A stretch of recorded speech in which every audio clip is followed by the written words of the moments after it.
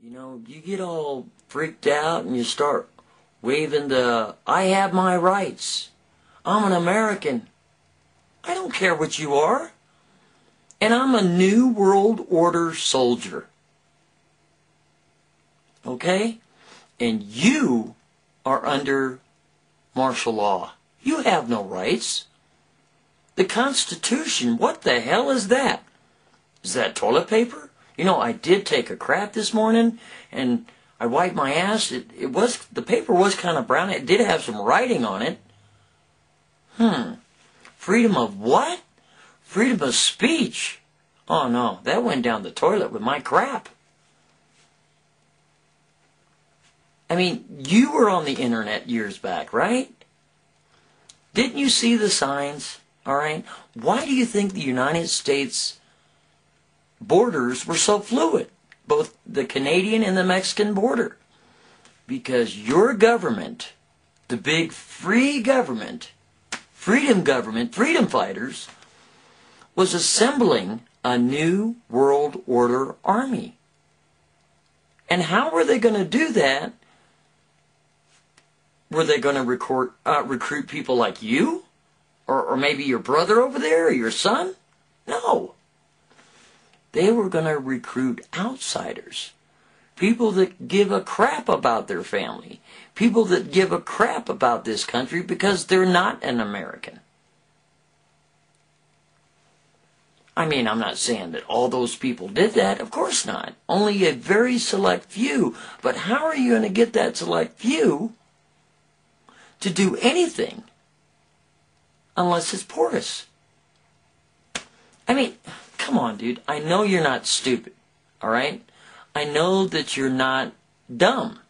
Don't you remember reading all those blogs and seeing all those blogs and seeing all the comments and on the message boards back in early 2007 about how there would not be a 2008 election? It would be postponed because of a, let's say, a national emergency. Don't you remember seeing that?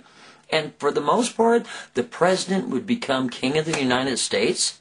Don't you remember seeing that? Dude, wake up. But it's too late now. See, the beauty of it all is that I can shoot you dead in the street. If you decide to walk across the street to get a drink of water out of that mud puddle, I'm a soldier. I can take your life without any responsibility, without any repercussions at all. Why? Because I'm a New World Order soldier. You're just a pawn. You're nobody. You're trash as far as I'm concerned. And why am I telling you this? It's kind of like a movie. You know? The bad guy tells the good guy how it all occurred. Because somehow, some way, I get some kind of gratification by telling you this. Because you're so stupid that you didn't see the signs and you didn't take action. All right? Don't you know that the President of the United States signed a bill in May of 2007 that stated if there was a national emergency, okay, then basically he could maintain his presidency indefinitely. He could. And nobody could touch him. Nobody. Look it up. Look it up. It's some clause that's right in there with that Patriot Act. Patriot Act. What a scam that was, huh? That's the biggest scam going, isn't it? See, that was the beginning of the end right there. But you're so stupid that you didn't see it. And now look at you. You and your family are starving to death. You're walking across the street to get a little bit of water out of a mud puddle.